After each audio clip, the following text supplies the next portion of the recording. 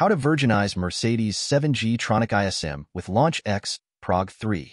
Hey everyone, welcome back to my channel, your ultimate destination for all things automobile diagnostic tools and programmers. If you're passionate about understanding the inner workings of your vehicle and keeping it in top-notch condition, you're in the right place. From in-depth reviews to step-by-step tutorials, we've got it all covered.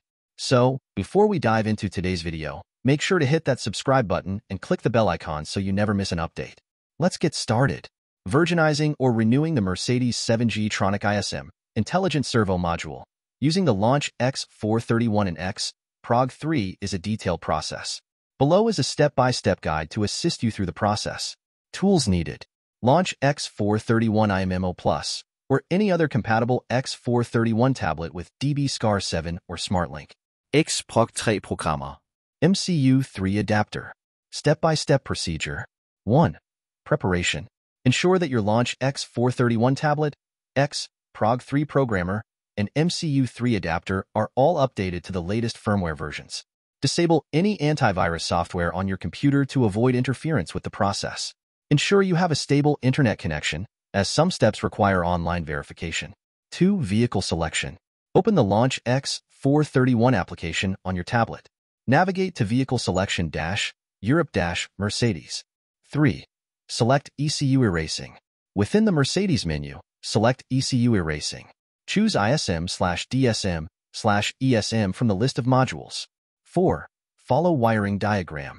The Launch X431 will display a wiring diagram for the ISM module.